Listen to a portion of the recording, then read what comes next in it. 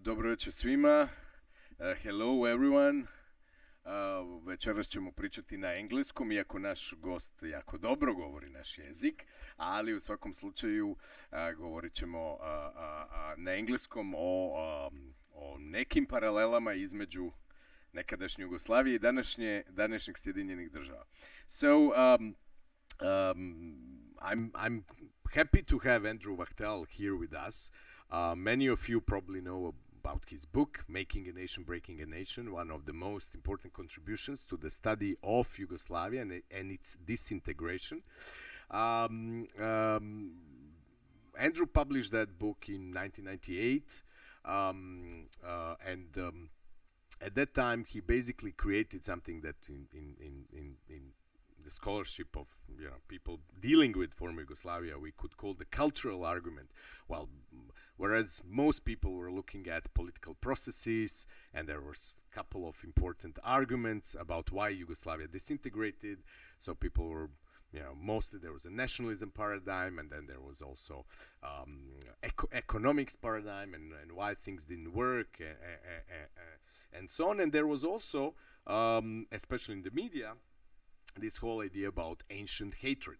And so people always hated each other, and but there were some empires, and then there was Tito to keep them not to kill each other, and then finally they got an opportunity to do so. So although it is a ridiculous assumption, it was very, very popular in the 90s, and apparently and had a huge influence on people, and still has influence. Still a huge influence on people's thinking about either former Yugoslavia or many other places where you have wars. It's always easy to say that this is how it was always been, and that the conflict and hatred always exist, and so on. So Endru constructed and basically researched what was happening in the cultural sphere, what was happening in the educational sphere, what literature has to do with making and breaking of a country. We invited him tonight to discuss the conclusions of his book. So in this conclusion, Endru suggested that there are some disintegrative processes observable in Yugoslavia that could be seen or detected in the United States as well. Now, back then, that seemed to be a very provocative thesis and a provocative argument. Not only that people did not know much about Yugoslavia and were judging about what happened in the former Yugoslavia by what they seen on TV, to say that that place has something to do with the United States back then, obviously, was seen with a lot of suspicion. Now, I'll read you a short paragraph, basically the concluding words of this book, and then then Endru will tell us what he thinks about his argument almost 25 years later, and we'll then, after a his short intervention, me and Aleksandra Perišić will talk with him. We'll try to discuss this matter further.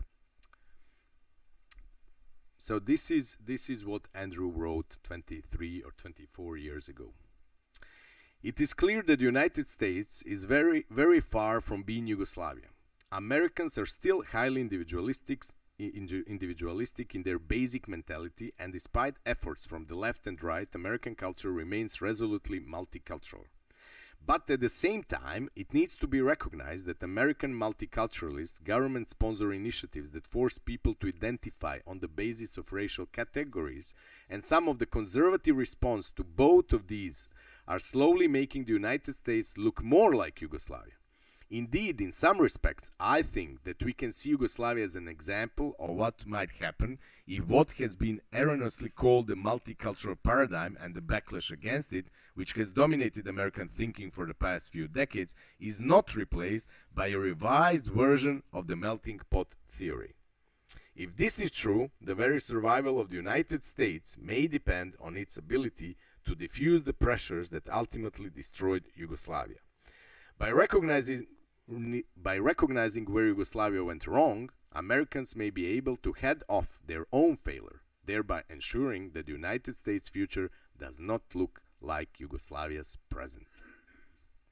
Now, obviously things have changed, and over the last couple of years, especially during the Trump presidency and its very spectacular ending at Capitol Hill, many people started taking this suggestion more seriously. Now we have Endru Vahtel here to tell us how he sees his own arguments, first published, as I mentioned, almost 25 years ago. Thank you, Igor. Dobar večer. Nice to be here. Well, so you can take any two things and you can compare them, obviously, and you can decide that what you want to focus on is what is similar, or you can decide that you want to focus on what is different. As a comparatist in general, I tend to do both. That is, I don't do both at the same time.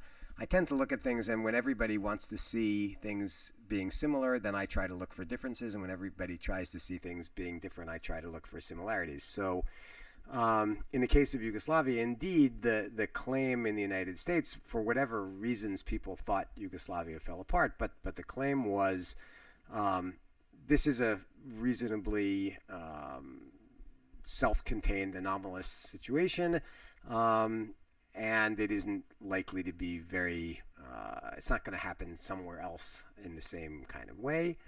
And then the other thing that people thought about Yugoslavia was, and people, I think, like to think things this way, they said, well, for whatever reasons we decide that Yugoslavia fell apart, the important thing is that it did fall apart, and if it did fall apart, that means it was always inevitable that it would fall apart, right? So everybody knew, in quotation marks, that the fact that Yugoslavia collapsed so spectacularly, that meant that from the very beginning it was doomed to failure, because people tend to think historically in very teleological sorts of ways. So if it ended up this way, that's the only way it could have ended up. And then they went back and they looked for all the evidence they could find that proved that it would never work, etc.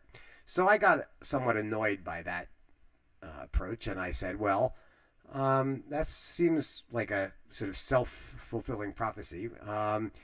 Why did people think it would work, right? Not why did people think it wouldn't work, but why did people think it would work, and what did they do to try to make it work? So I wrote primarily about what people did to try to make it work and why people thought it would work. And one of the quotations that I use in the book was one that some guy in Serbia in like 1912 wrote, that it is an inevitable law of history that small groups of people will amalgamate into larger groups of people. So he said, look at Germany. There were all these different small states.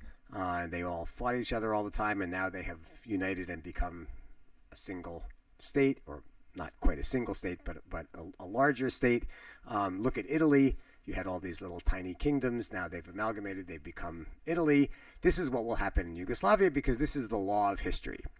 So I'm always very skeptical of laws of history. But in any case, right now, in the 21st century, people would now say it is an inevitable law of history that larger groups will break down into smaller groups. Look at the Soviet Union, how it fell apart. Look at Yugoslavia, how it fell apart. Look at the United States, how it's falling apart. So this is the law of history. Well, unfortunately, or fortunately, as opposed to biology, where we can run the experiment a couple of thousand times or a couple of million times by breeding rats or mice or fruit flies and running through all sorts of experiments to see what will happen to them. The problem with political and social systems is we don't have enough laboratory rats. We don't have very many cases. So it's very easy to pick and choose. We call cherry pick in English, right? Pick and choose the ones you want and say, well, this proves everything I've already said. All right, so what does Yugoslavia have to say about the United States, or to what extent is the United States like or not like Yugoslavia? So the most obvious thing to say is that for those people who study nationalism and how nations are created, the overall understanding of how come I am an American is very different than what people thought how come I am a member of the country of Yugoslavia. So if you remember the original name of the first Yugoslav kingdom, right, the kingdom of the Serbs, Croats, and Slovenes, right? So you were a member of Yugoslavia because you were either a Croat, a Slovene, or a Serb. Then as a member of that group, you join the country. So the country is constituted by these groups of people. Of course, if you happen to not be one of those, but still were a citizen of Yugoslavia, there were issues. But in principle, that's the concept. In the United States, historically, the concept is I am an American because I'm an American. I'm not an American because I'm an Italian American, and Italian Americans are a group of people, and they are a constituent group of people in the United States. I'm an American because I'm an American, the end. And I'm an American not because I have some ethnic connection through some group of people that's in the country, but because I choose to be. And I choose to believe in a certain set of mythologies that are primarily political in nature. And kind of, they are mythologies of the type anyone born in a log cabin can become president of the United States, or it's a great place to get ahead, or blah, blah, blah, whatever various kinds of mythologies people believed about the United States, which they are having trouble believing now. But they did for a long time. So those are very different ways you can understand being part of a country. And the argument that I made in the conclusion was that concept that America was consisted of a bunch of individuals who weren't members of the body politic because of their belonging to some sort of larger group, but because of their own individual familial choice. That started to break down in the United States in the 1960s and 70s as various groups of people in the United States started demanding rights as groups of people as opposed to rights as individuals. So in principle, you could always say every American has the right to the life, liberty, and the pursuit of happiness. They have that right as an individual, not because they are African American, and African Americans as a group should have that right, but because they are an individual person. Again, whether this is true or mythology, that's not for the moment relevant. The question is your conceptual idea of it. So what I said was, for various reasons, most of them very well-meaning and most of them probably ultimately not so terrible, people began to be more and more encouraged to see themselves more collectively as part of a group, and then that group being part of and parcel of the country. And what I said was there's nothing per se wrong with that way of looking at the world. The trouble with it is that it tends to produce a backlash from the larger group of people in the United States or anywhere else who say, well, if they get to have their rights as a collective group, then we should also have our rights as a collective group. And that's what I was worried about then. And I said that the worry would be a right-wing, white-led backlash against those kinds of identity politics in the United States that would be based specifically on demanding rights for the majority group that they never thought they had, or they never articulated as rights. They probably always thought they had them, but they never articulated them.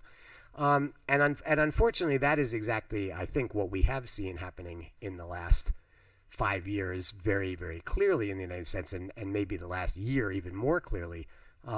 This idea that, well, if those people are going to demand their rights, whatever that means, then we're going to demand our rights. And then you go from being a country where democracy means the protection of minorities against potential majorities to the other way around, which is the protection of the majority against, or the plurality against everybody else. So in that respect, the United States, I think, is becoming more like Yugoslavia. People think of themselves more frequently now as parts of collectivities, and they think of those collectivities as having rights that are separate from the rights of individual people, or added on to those, amalgamated together. What's really different about the United States, of course, is that those collectivities are not geographically, or generally not geographically, delimited. So the one huge advantage for the purposes of having a multinational, multicultural state in the United States is the way the United States was formed was by killing off the local population first. So before we brought in all sorts of groups of immigrants, we killed everybody who lived there, to some extent on purpose, to some extent by accident.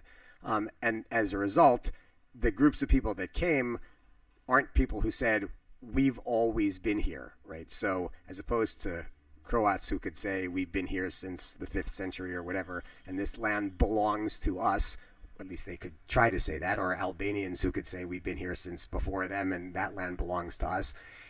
In the United States, those geographical boundaries don't map onto these sort of collectivities. And so insofar as one thinks that the United States looks more like Yugoslavia than it used to, and therefore is more potentially able to fracture along these kinds of lines, the counter argument would be, well, if there's no geographical way those lines can fracture, if there's, you know, just as many people, or it's the same percentage of people in Oregon and in Vermont and in Texas who think the same thing, but there's another equally large percentage in those same places who think something else, then it's very difficult for those things to form the kinds of cleavages that can lead to a political change in the way the place is constituted. And of course, at the same time, the bottom line with all these things from my perspective is things will fall apart if people no longer have some kind of coherent narrative about their country that they can hang on to. So as I said, I mean, a lot of the mythology of the United States was definitely blah, blah, blah, blah, blah, but people actually believed it. And that belief is what keeps things together. When that belief disappears, then what's left to hold on to? Then people look for other sorts of ways of organizing themselves if the mythologies that they believed in no longer hold. And so that's a question of whether the mythologies that held the United States together still work. It's been proven, in quotation marks, by various sociologists that most of the mythologies of, America is the best place to get ahead in the world are all untrue at this point. And of course, they may have been untrue for quite some time, but when people begin to actually realize they're untrue, that's when real serious problems begin. So again, is the United States like Yugoslavia? Well, it's more like Yugoslavia than it was, but it's less like Yugoslavia than Yugoslavia was. So that leaves you in a kind of ambiguous position. It leaves you in a position where you say, we don't want to keep going down this road, right? This is a bad road to go down. Because the outcomes of, or what ends up happening if you keep going down this road doesn't look very good. But unfortunately, once you start heading down that road, it's often a pretty tough road to get off of. So I'm not in the crystal ball gazing prediction world. Paris, and then suddenly wasn't a very well functioning place, and then suddenly wasn't a place at all. You see some worrying parallels, and I think that what I wrote in 1998, seeing worrying parallels, I see more worrying parallels now.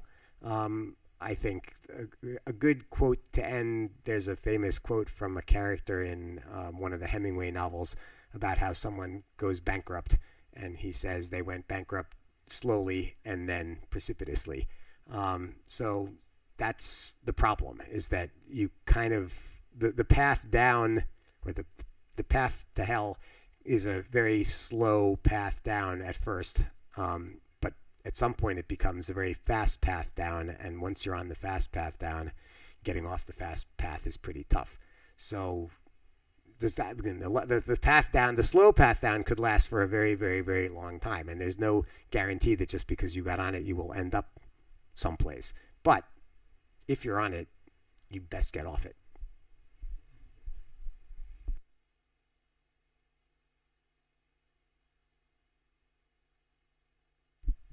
Thank you so much, Andrew. Thank you for coming, first of all, and thank you for this talk. Where to begin? Okay, there's so many things to discuss and so many questions.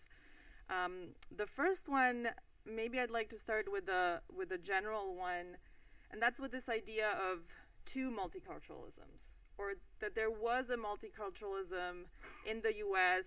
that worked, at least somewhat, until the 70s. But then in the conclusion, you also, you say that there is a significant group of people that it didn't work for, right? African Americans. And so I guess my question is, what do we do with the racial problem in the U.S. in the sense that now, we're having all of these cultural wars that are related to critical race theory, teaching of slavery and race in schools. And so to what extent is this, like you're saying, like a new thing? And to what extent is this really, a longer issue? All right, so, those are two somewhat separate questions. So how did U.S. multiculturalism work, right, until the 70s? So there was a kind of a deal in the United States, which as I wrote, did not hold for African Americans, but held for most everybody else. And the deal was, you come to the United States from wherever you come from, and we hate you by definition because you're an immigrant, and we don't like immigrants. And the United States is, on the one hand, it's always been a welcoming country for immigrants in the sense that they allowed them to be exploited and work and then eventually make something of themselves. They didn't just kill them or something, right? So in that respect, it was welcoming. And each new generation of immigrants disliked the next generation once they became established. So, British Americans and Irish Americans, or British Americans came, and then Irish Americans came in 1848, and the British hated the Irish. But then they decided the Irish weren't so bad when the Germans came because they hated the Germans more. And then the British and the Irish could hate the Germans. And then the Germans and the British, then the Germans and the British and Irish could hate the Jews and the Italians because they were the new groups. And so each generation hated the next group. But the deal was that, and it was never a written down deal, it was kind of an unspoken deal, that each of these groups of people that came was allowed to keep a certain percentage of their original culture or their original ways of being, as long as they were willing to kind of assimilate to the larger national narrative. And the larger national narrative was willing to accommodate certain pieces of this new group of people that came. So it might be that they took, Jews came from Poland, and suddenly American language had, 100 words from Yiddish that everybody uses, or at least in New York they use them, and so you felt, okay, I had to give up this or that and the other thing. I can't dress the way I dressed in Poland anymore, but I still can at home. I can do whatever I want, and the new culture has accommodated to some extent, right? It's brought something in of me to that culture. So I give up a lot, but I get something, and the culture expands. So that was the deal. And even with African Americans, and eventually, if I'm willing to dress like everybody else and more or less talk like everybody else, eventually no one will notice me anymore as an immigrant. It takes a while in the U.S. historically, but after a generation or two, nobody cared that you were German American, and nobody cared that you were Italian American, and nobody cared even that you were Jewish American. At first there's huge prejudice, there's quotas, and then there aren't anymore. So with African Americans, on the one hand, the cultural narrative did sort of accommodate a fair amount of African American culture, and continues to do so, but it never accommodated actual African American people, right? So they simply weren't allowed to assimilate into the overall society and be treated, quotes, like everybody else, the way Italian Americans or German Americans or Jewish Americans or now Laotian Americans are. And that's a big problem. And that sort of anomaly, first the anomaly of how they got there in the first place as the only group that didn't come of their own volition, but was forced to come, and then the only group that was not allowed to assimilate, creates a huge tension in the country. And that huge tension was always present, but able to be ignored. Well, able to be ignored by everybody else. It was clearly not ignored by African Americans, who couldn't ignore it because they had to live it, but was able to be ignored. And then as the civil rights movement got underway in the 60s, for at least 40 years, most Americans could say to themselves, oh, it's getting better. You know, they're going to be assimilated. It'll take some time, like it did for everybody else, but ultimately they will be assimilated. That clearly hasn't happened, and at this point it clearly isn't going to happen.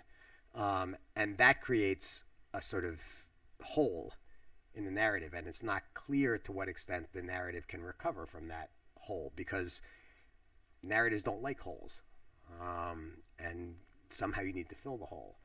And so now you have this split between, on the one hand, a group of people in the larger culture who say, we have a big problem here, and then another group that keeps wanting to paper over the problem and pretend there is no problem. And that tension is a huge potential problem. It's not a similar problem to anything that happened in Yugoslavia. It's just a completely anomalous problem that specifically relates to the United States. Right, and I mean, just to add to that, like you were saying, I mean, progressively, Italians were allowed to assimilate, you know, Germans, Jews, they became white, but also when they started supporting white supremacy. In other words... Well, some did and some didn't. I mean, it depends where. I mean, again, having grown up in a Jewish American background, I wouldn't say Jews supported white supremacy in any kind of direct way. They simply refused to recognize the problem of African Americans. I just mean when they were willing to become white in the way. Sure, they were willing to become white, knowing that not everybody could do it, or not caring that everybody couldn't do it. But yeah, becoming white is a funny thing to say, because let's say Japanese Americans also could become white, although they obviously, I mean, it's not simply a question of looking the same, right? So Italian, you can't tell that someone's Italian American by looking at them. You can tell someone is Asian American by looking at them, but that didn't prevent them from becoming white to a great extent. So even in the black community, as you know, I mean, African immigrants have had an easier, or Caribbean immigrants have had an easier time becoming white than African Americans. So it's not even only a question of skin color. It's just, I mean, everybody knows at this point in the United States, it's the single biggest issue in the country, and there's no obvious good solution to the issue. But it's a kind of bracket. I mean, from the point of the connection to Yugoslavia, it's just a completely anomalous, off-the-page problem. I mean, other problems may be similar. That problem is not similar. I mean, maybe to Albania, I suppose maybe you could say to Albanians who simply were not Slavs, but like I don't want to push it too far. No, but I do see a similarity, and maybe you don't. Maybe you'll correct me if I'm wrong. That's why I was mentioning the current cultural wars around critical race theory, because it is ultimately about how you tell and teach history, right? Which actually is a very relevant topic right now. I mean, obviously we're talking about very different histories. Sure, I mean, but the biggest problem here is not simply, there isn't any good way to bridge the gap of that history. Either you have to agree that essentially we have to make this huge hole in the narrative and recognize there's this huge hole, or you don't want to agree with that. And once you do agree with that, then that opens up the door to lots of other holes. Right? And a narrative is always a narrative because it holds together as a kind of coherent set of theses. Once you sort of blow a big hole in the side of it, it's like you know, when the Titanic runs into an iceberg. It's not that there's, you know, that little hole in the Titanic is enough to sink the whole ship. Right? So that's maybe a good analogy of this. it's interesting when we talk about narratives, and I lived then, and I guess you were there in 2008, and especially in Chicago, there was this whole celebration, of course, of Obama winning the elections, and I remember still the cover of New York Times, like basically welcome to the post-racial America. So there was the whole idea about moving beyond race, because finally there is a black president. And I think the disappointment with the Obama administration and the fact that this did not happen, did not deliver, there was no new post-racial narrative, is also what's fueling a lot of anger. The change was cosmetics. In this respect, it was more of a Frantz Fanon, white mask. You got the black president, but actually this is the guy who has a very different class standing, and could not and did not do anything to actually change the system. So the question, of course, is now bringing us all the way to Biden saying this is not who we are. And I think that by commenting the riots at Capitol Hill, I think you refer to this narrative, because when you say this is not who we are, it's people of Biden's generation were referring to that old melting pot theory, that actually we are those who are inclusive and welcoming and so on, and not these other guys. So my question is, as you say here, we need something. You don't say we need, you say without actually having another version of melting pot theory, this country will have huge problems of politically surviving or socially surviving and so on. It seems to me now that not so many people are actually giving to the Americans any kind of new narrative. It seems that fracture is open. It's obvious the race problem won't be solved by affirmative action, won't be solved even by teaching history, won't be solved by all these symbolic type of gestures, removing statues, renaming places. This is not going to be solved by this. And obviously, white nationalists are not going to go away. In this respect, of course, this is not a parallel or comparison, but at the end of 80s, people struggled to give a new narrative to Yugoslavia. One of them was Predrag Matvejević, and we published actually his attempt to redefine Yugoslavism. And he published a book called Yugoslavism Today. We published it in our common library. And you can see that he tried to give it a new turn. Okay, no Yugoslavism of the Kingdom of Yugoslavia. That's not the Yugoslavism we want. That's unitarism. We don't want unitarism. But this is no longer something that was promoted, kind of socialist Yugoslavism, multinational, plurinational Yugoslavia. Okay, yes, we respect absolute rights of everyone, but there should be some common denominator that we all somehow feel Yugoslavs, even if we are not South Slavs. So he was pretty much aware of that, especially because of Albanians and Hungarians and people who did not feel belonging to the country. And he really tried. The problem was that the narrative was getting more complex, extraordinary complex. You need to have political mythology, you need simple narratives. His narrative required really a lot of kind of commitment to a very sophisticated theory of what Yugoslavia should be and what does it mean to be a Yugoslav. At least it was a noble attempt. People read it. It was a best-selling book, like some other nationalist book. It was a best-selling book, but didn't work. Now, my question is, how to get to that narrative?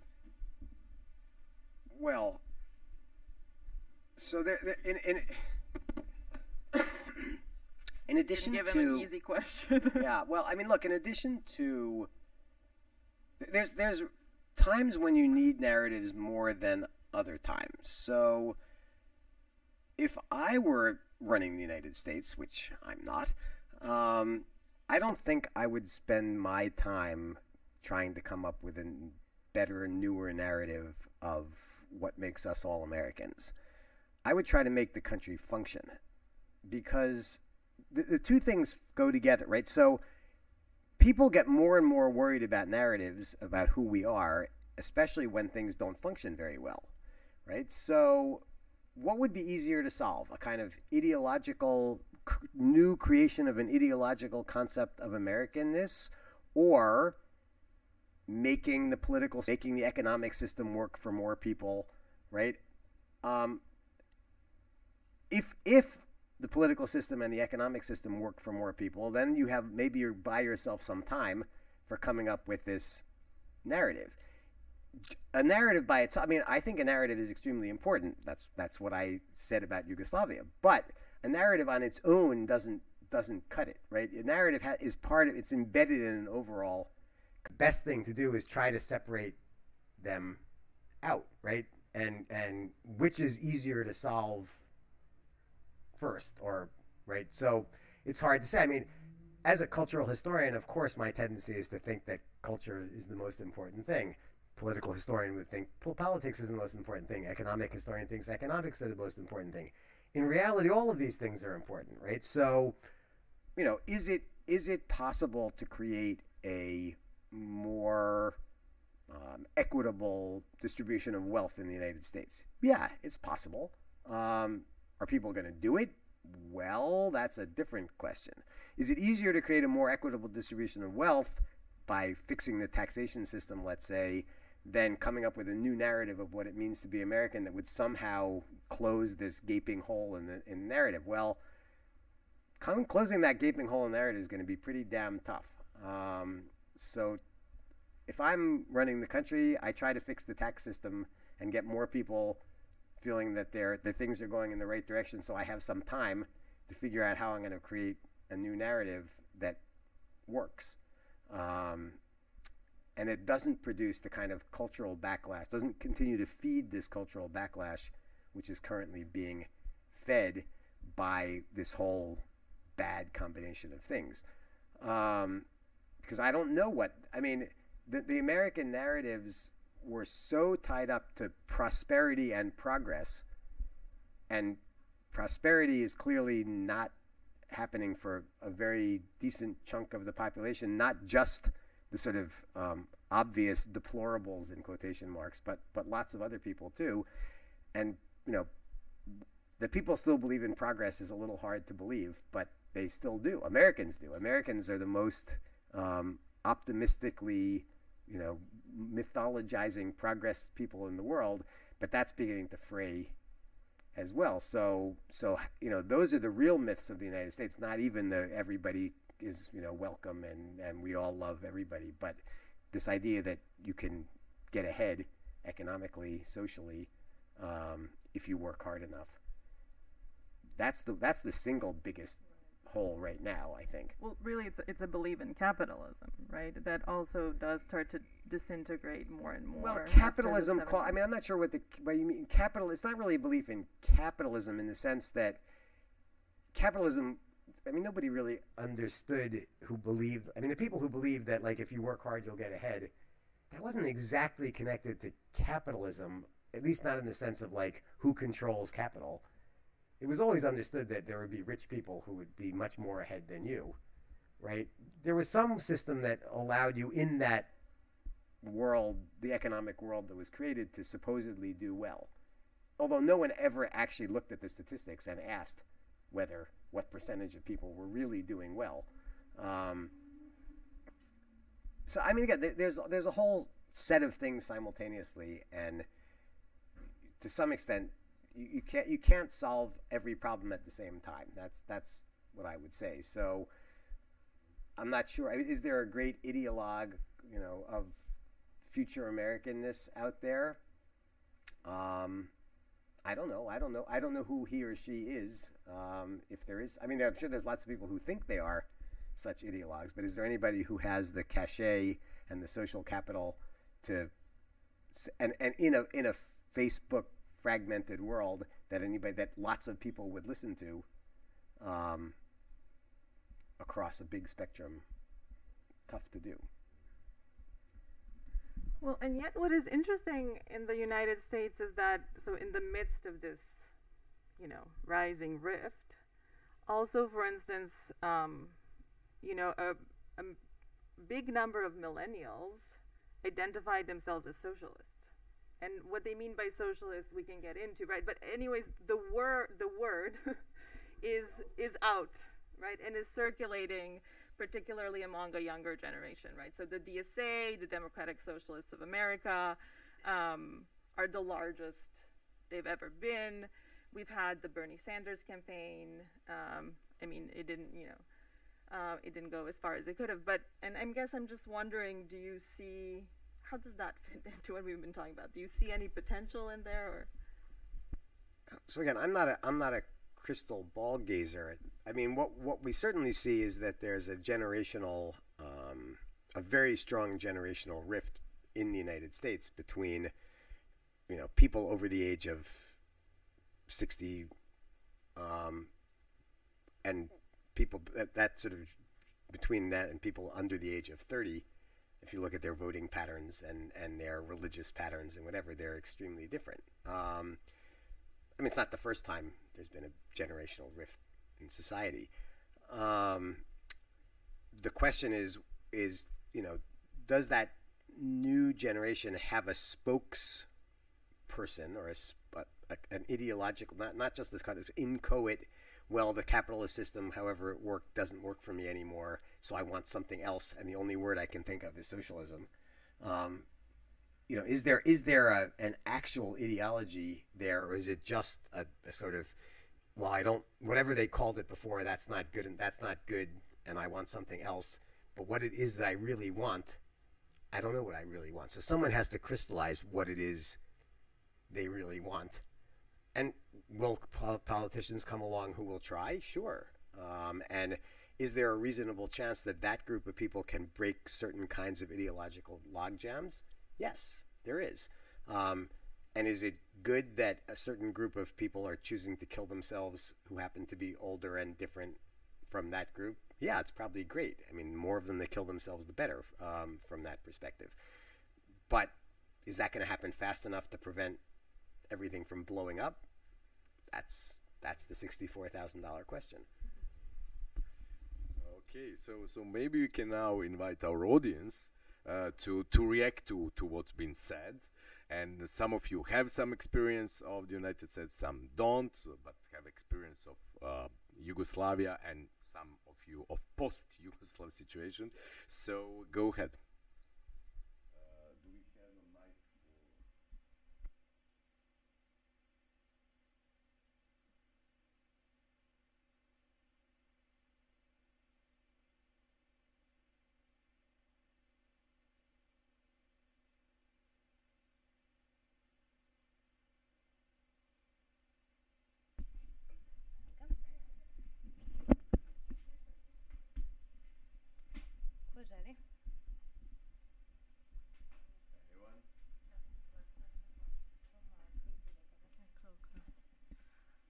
Hi.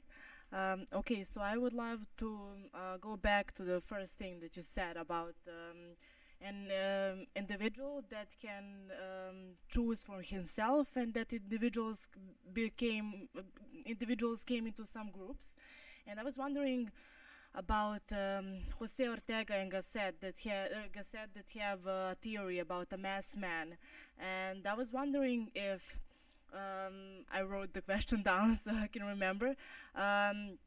If the revolt of the masses, if a man is a mass, does the man become an elite because we have to protect the majority, and does the majority become then a mass? I was wondering if there's like that we can change the theory, because I heard you said that majorities have to be protected. They feel like they have to be protected, and I was wondering if then they become the elite, or what happens with the theory? I mean, when you say elite, the definition of an elite, it can't be a mass, right? I mean, that's the definition of an elite is it's a smallish group of people separate from others. So the mass can be, or the mass of people can constitute itself in various kinds of ways, or it can.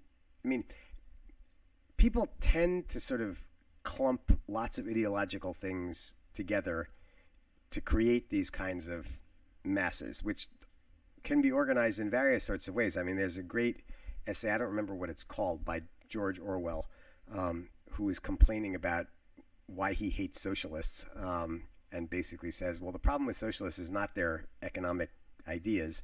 It's that if you want to be a socialist, you also have to be a vegetarian, and you have to be this, and you have to be that, and you have to be these all, this whole thing comes for the ride, and you're not allowed to say, well, I'm willing, I want to be an economic socialist, but I want to be a sort of something else, right? Everything comes as part of a package, right? That's traditionally what the United States has not been, right? The United States has not officially sort of created these kinds of like clumps of things that all had to go together. But as people become more communitarian, they do tend to do that. So, you might have had people in the past who were, I mean, certainly in terms of voting behavior, you had it. People who voted for Democratic candidates on to be anti-abortion, pro-guns, anti-vax. You can't be pro-vax and pro-gun. Those two things don't go together. And they're like, well, why not? In principle, there's no reason they couldn't go together, but they don't go together, right? People take their ideology as a clump, as opposed to making decisions on a kind of point-by-point basis. At least that's the claim, is that more people are getting more sort of homogenized. So they become more of a mass because the mass, there's fewer potential sort of rifts inside the mass, right? And that becomes politically somewhat, or can become politically somewhat dangerous, especially in a system that's organized. I mean, in a system like a European system where you have 37 political parties and they have to coalition govern anyway, maybe that's not so terrible. In the United States, with a two-party system, that becomes a little more problematic because you have to choose one side or the other side. And then as the sides get more rigid, there's fewer places where they can work together, and then they just start butting heads and nothing gets done. Thanks. Do you have any other question, comment?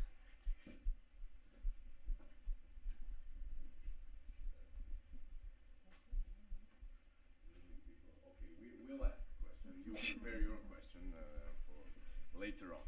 Yeah, of course, in the era, especially in the 90s and so on, it was almost later on it was almost fashionable to criticize multiculturalism, because it's like, oh, you get that food and this food, and it's all multi-culti, as we say it here, and so on. Now, or for instance, Žižek could say multiculturalism is inverse racism. Is just I tell you, oh, it's so wonderful, your culture is wonderful, but just stay there in your culture, in your group, Don't ask for more than this. And I like to go to a restaurant, and I like to travel the world, but actually I don't want your culture to contaminate me.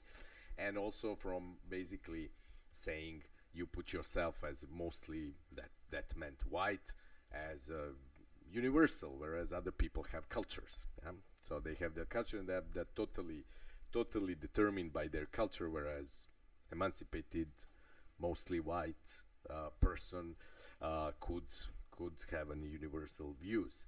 Now, on the other hand, if we go back to the theories and philosophers who were trying to actually create some say a coherent narrative, such as Charles Taylor or Will Kymlicka, about multicultural society, they came from liberal background where the question of justice was the most important one, and they would come and say, okay, yes, there was a melting pot theory, but not that it didn't work for certain races, but it didn't work also for people for whom their culture is important.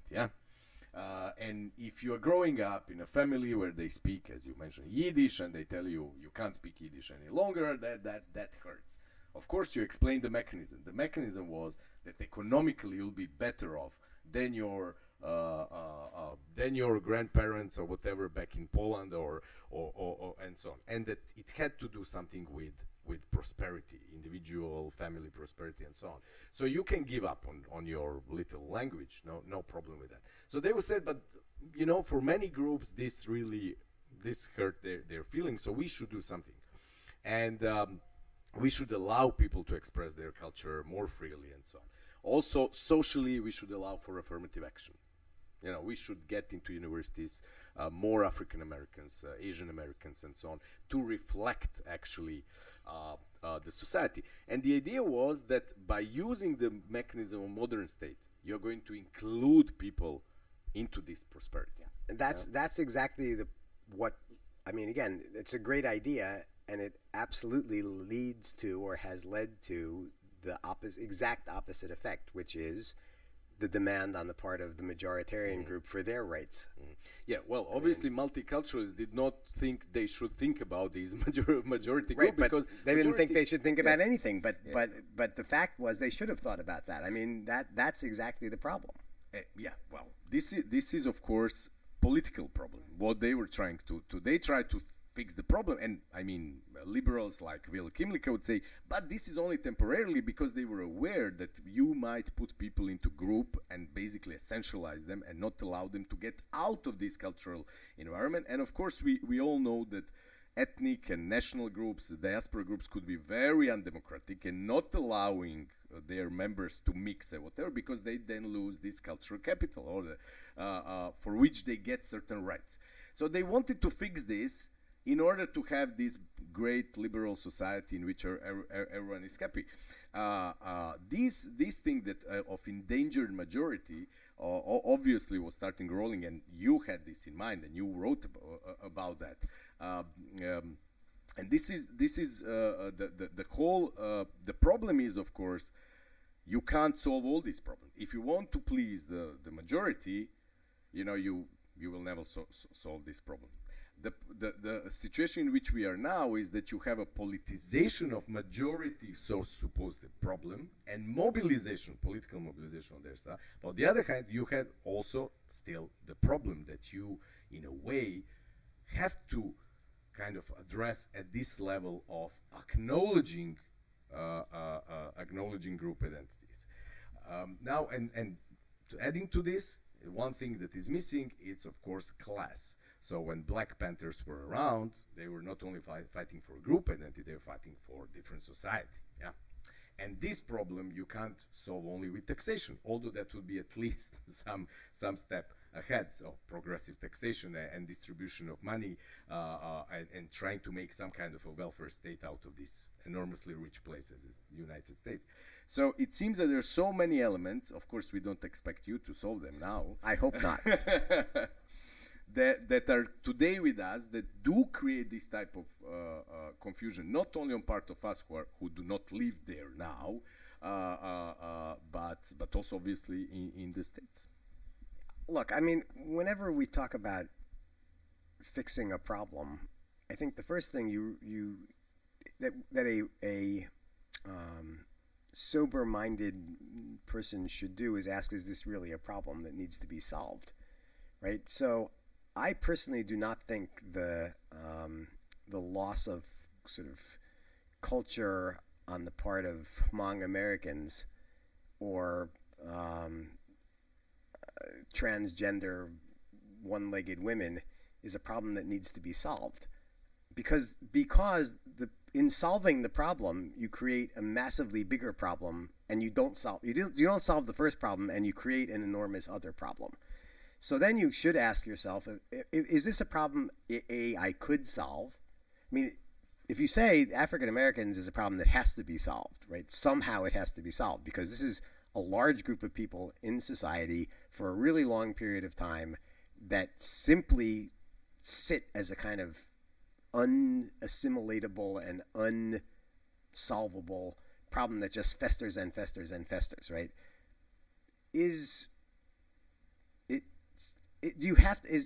Should you solve that problem, or should you solve the problem of whether, you know, Yiddish speakers have to give up Yiddish or not, or should be allowed to speak Yiddish, write their you know, New York driver's license exam in Yiddish?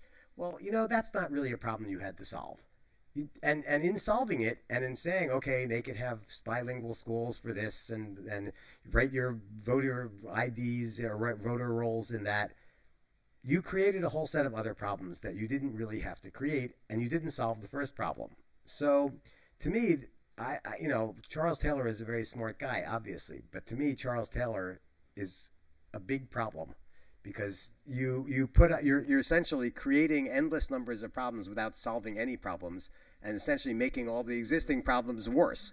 Well, in Greek society, they made them drink hemlock when they did that. In the United States, we let them retire and write books. So. Okay, more provocative thoughts. Now, some comments, questions.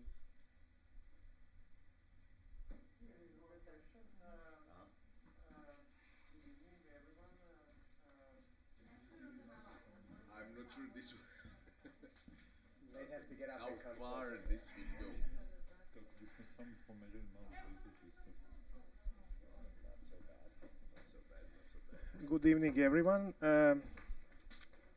Because my question is related to international relations theory and international studies, because recently we had an attempt by a group of scholars called Yugosplaining the World, made by authors from who now work in the United States and are part of this post-Yugoslav diaspora, by Jelena Subotic, Srđan Vučetić, and Aida Hozić, for example, and others, who made a group statement on that there is a possibility to explain the processes in the world by some examples of the Yugoslav experience, and that is, I think, close to this idea of tonight's discussion.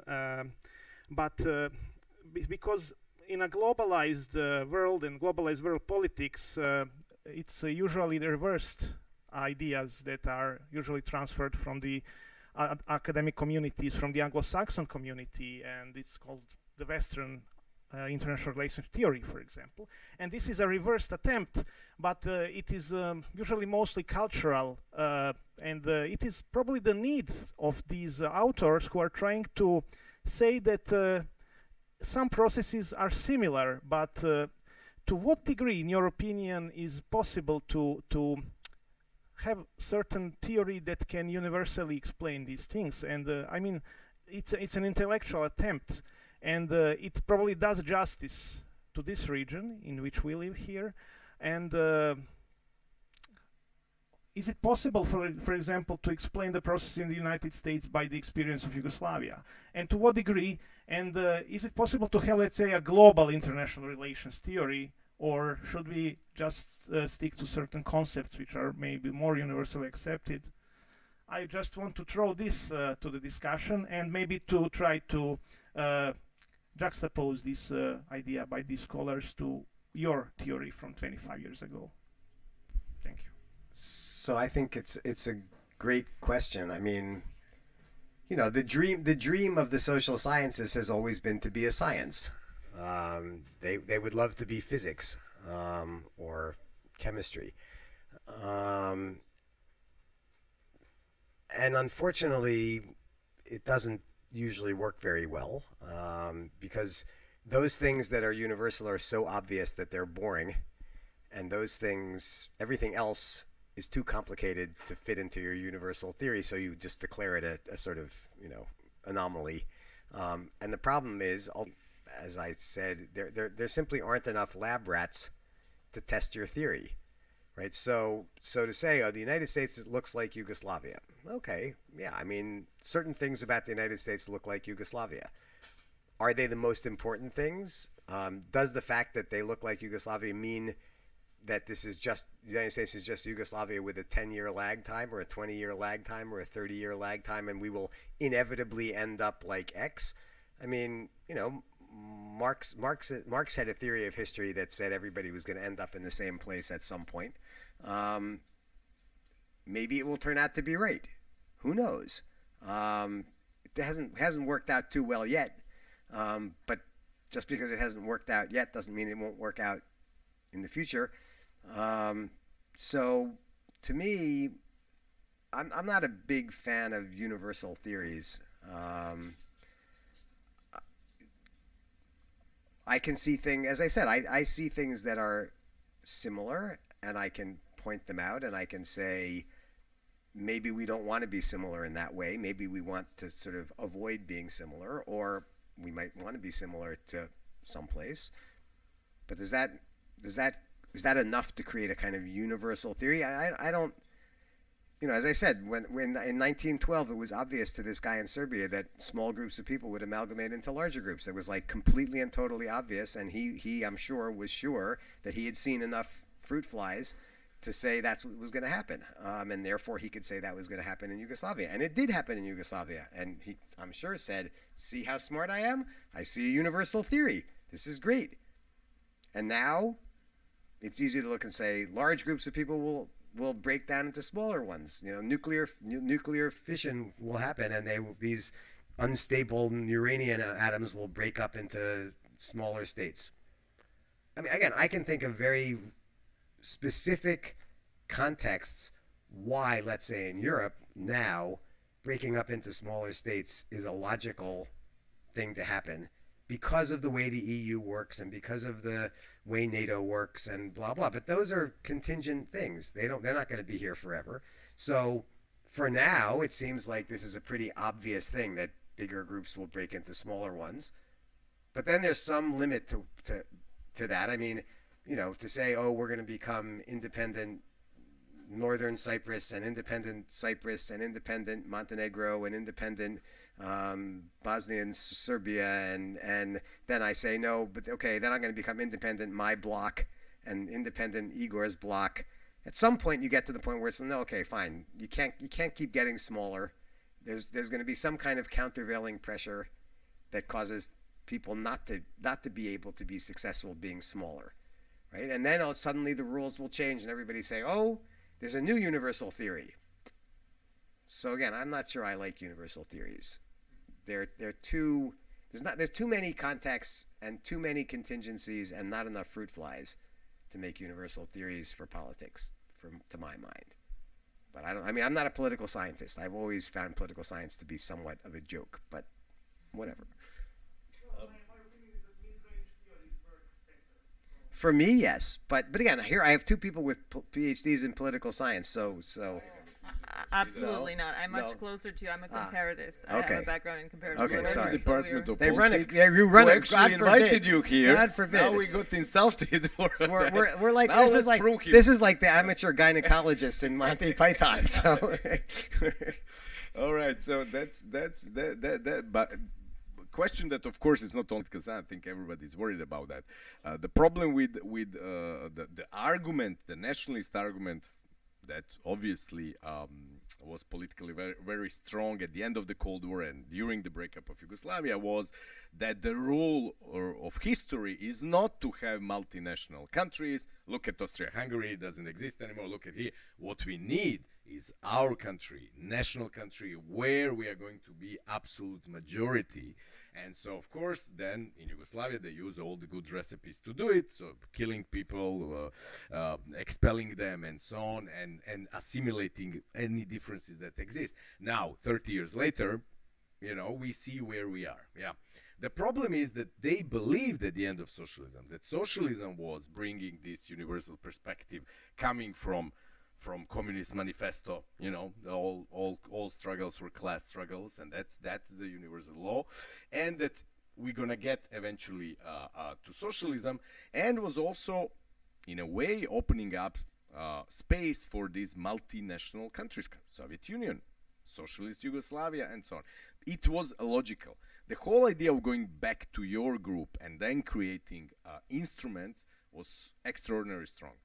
What happened is, like 10 years later on, even people here realize, or 20, 30, that national state doesn't count much in today's world. That many multinational corporations are much stronger than states. That you are indebted, that you are actually dependent. Being independent, it's literally comes to this waving flags, nothing else. And you can send your team to the Olympics and so on. And people tend to buy it still. But in the terms of kind of national sovereignty, for which people went to kill each other and to get killed, that's no longer there. And like almost no country in the world could say that it's completely independent, although some countries obviously have some instruments to prove it, such as big countries. Yeah. Now, we are also in this crisis, and this makes some people believe, for instance, in Scotland, and it's a generational thing, that the whole old generation Britishness and being proud of the kings and queens and the empire and all this stuff, people don't buy it. So they go for an option. Yeah, we want our national state in order, in a way, to have a more democratic state, or the state that will protect their basic rights, because obviously they feel that this is not happening. And the younger people are obviously they are going to vote for independence, whereas the older generation is dying out. At the same time, independence does not mean anything. It seems that in some places, and this is again a question for you or for the audience, some people still believe that exit from the previously existing state, especially if it's territorial, it's possible. In the United States, now we discuss it, and you had some arguments that, yeah, that also might happen, and there are Texans, but there are Californians who want to leave. There are people in London who believes that London should stay in the EU and England go away, and so on. Now, they believe that they might solve some of the most important questions, which is, as I said, democracy and participation.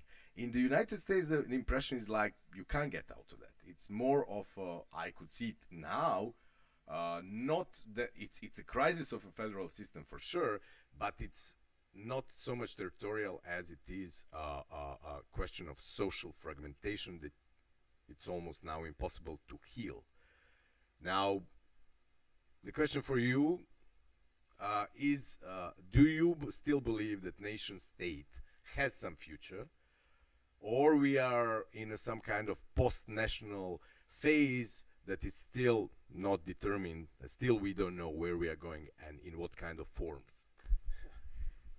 So I don't know. I guess always the answer is be careful what you wish for, because you might get it, right? So, okay, it's easy to see what the flaws of a system are. It's a little harder to say, oh, okay, so we'll get out of that system and we'll get into some new system that will. It's always seems like it should be better somewhere else in some other system. Rarely does it turn out to be significantly better, because most of the problems aren't problems that are solvable by this particular means, right? So, I suspect the nation state looks pretty good if you're in Norway. If you're a Norwegian, the nation state concept sounds kind of good. No one invades us because nation states aren't allowed to invade each other anymore, and we have lots of money, and we're more or less homogeneous, even if we don't like those southern Norwegians and maybe the western Norwegians, but basically we're kind of Norwegians. Nation state is great. Who would want to change it? People who are in places where they don't like what's going on, then they start looking around for solutions. You live in Texas and you say, okay, we would be better off as the United State of Texas. Well, it could solve some problems, potentially, probably create lots of other problems. Could it work, let's say? Well, there's no mechanism for it to happen. I could look, I mean, it has. Yes, in the U.S. absolutely has. But if we look at the example of France, right? France is very attached to its republicanism and the idea of an abstract citizen, right? Which cannot be marked by race, gender, sexuality. And France loves being in a culture war with the U.S. and criticizing U.S. multiculturalism. They, historically are very against affirmative action or any kind of racial identification or asking people to identify per race. And yet, the Front National is growing and is support for Marine Le Pen, right? And so not to the extent in the U.S., but in other words, the sort of white, maybe not majority still in the France, but it's still retaliating. Yes, because de facto, France has created, though it doesn't admit it in any open forum, it failed to live up to its side of the deal, right? So, in the U.S., again, the deal in the U.S., except for African Americans, worked reasonably well. I mean, yes, you had to give up speaking Yiddish in public because you were looked down upon. At home, you knew you didn't have to give it up. Was that a price to pay? Was that a reasonable price to pay for having a functioning society? Yeah, I think that's a perfectly reasonable price. To do what they want at home. You don't force them, like in France, to identify as French. The United States never cared whether you identified as an American or you didn't identify. Nobody ever asked. You could identify however you wanted to identify. In private, in public, you weren't forced to say anything. But you could. I mean, in the United States, you can wear a veil or a hijab or whatever. Nobody says, but in principle, you can. Right? So in France, this is taken to a much larger level. You become French, fully French, and we accept you. And for some people, actually, I mean, the amazing thing always to Americans is how well it worked for, let's say, how France was less racist towards blacks than the United States. So it wasn't that it was unracist, but in principle, French colonial blacks were more accepted than Africans. Perfectly good French people. They had their last name of whatever, I mean, all these Russian emigres who came after, 1918, they became perfectly happy French people, and the French were perfectly happy to accept them. But they weren't happy to accept, and I mean, the Arabs might have said, we're willing to become French, but the French weren't willing to let them become French. So they reneged on their own deal, and that's a problem when you renege on your own deal. The United States didn't really renege on its own deal. The United States had the Charles Taylor types to help them. I mean, no one told the United States to renege on their deal. We kind of philosophically decided the deal was a problem. The minority groups decided it was a problem, which, as I said, caused themselves situation. Do we have any comments still? Question, something? Do you have a question? I do have perhaps a final kind of, if you were writing the book now, would that conclusion look the same or would it look different, and in what ways? I mean, the conclusion would be the same. The available arguments would be significantly stronger. I mean, I mean, Igor knows we used to run this summer program in Croatia for American students, and we would teach them about the rise and fall of Yugoslavia, of course.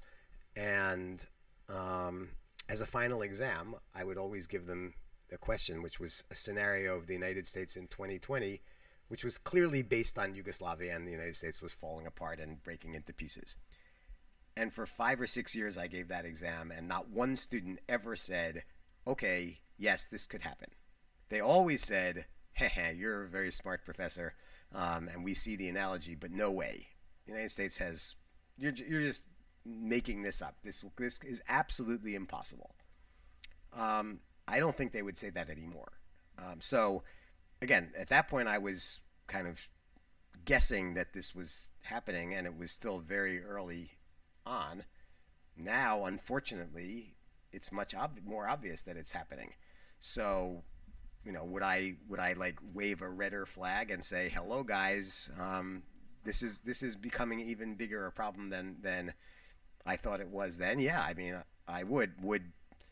It's always one always wishes that one were understood as a prophet in one's own time. I mean, I suppose, right? So I always go, why don't people read this book and say, what a smart guy this guy was? He saw what was happening 25 years ago, right? Somehow nobody does that, right? I mean, I don't get called by the New York Times to say, you were really smart 25 years ago. No one else saw this. Why did you see? Somehow they don't call. You call, yeah. Somehow I don't get as much publicity. Yeah, right. Again, I don't somehow get as much publicity from you guys as I would from the New York Times. But what can I do? So of course, one. I mean, again, am I happy that the United States is looking more like Yugoslavia? No, I'm not happy that the United States is looking more like Yugoslavia.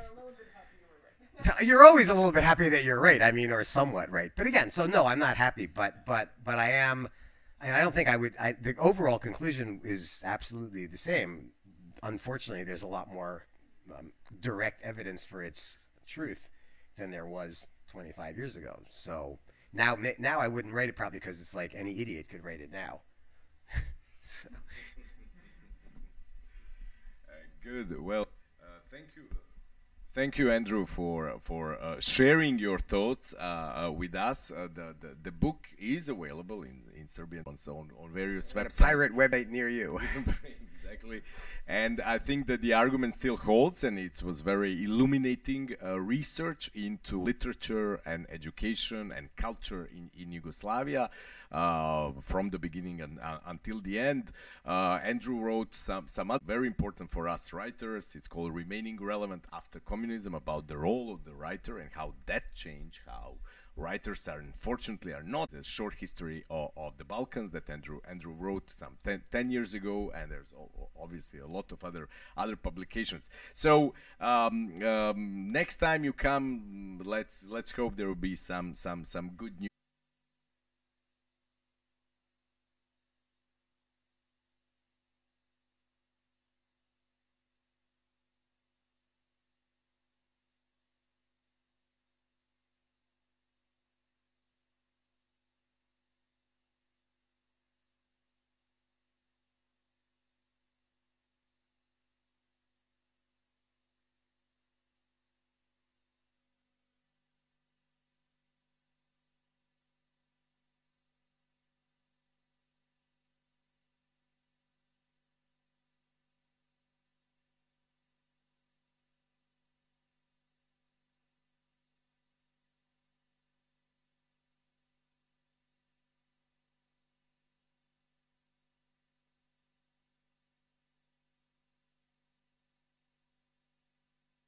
Sto% mlečna, kremasta, a tako lagana. Prezident Light Pavla.